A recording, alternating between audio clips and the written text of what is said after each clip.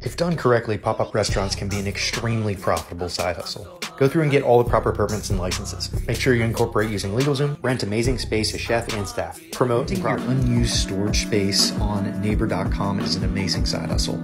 It's truly passive income, and people are able to find parking spaces and storage for 50% less than self-storage units. You can list garage, basements, closets, driveways, and easily make a couple $100s a month. Assistance and companionship for the elderly has become an amazing side hustle. Help with technology, tasks around the house, running errands, transportation in general, and just be a great companion. Now you can do it virtually and make $15 an hour as a carrier. Sign up, request, and get started. Like and share this video. All of your side hustle.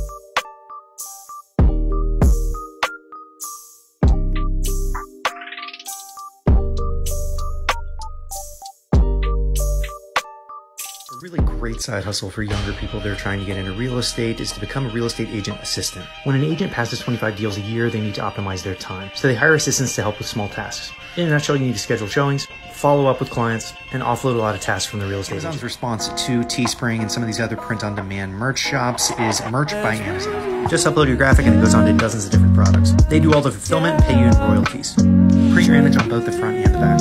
Phone cases, t-shirts, and much more. Follow for more stuff many of my friends have been doing recently is Rogue. Literally get paid to walk dogs.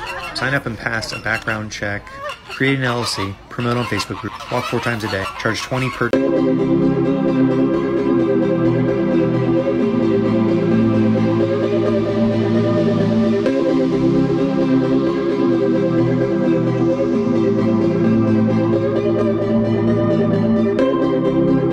got my license. Becoming a freelance bartender is an amazing side hustle. School costs anywhere from $250 to $1,000. Majority of states, you just gotta be 18 years old.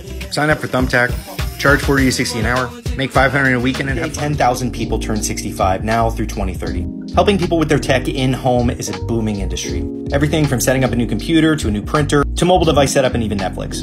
Do it virtually or even in home. Average cost is $70 to $80 an hour. Help people make money.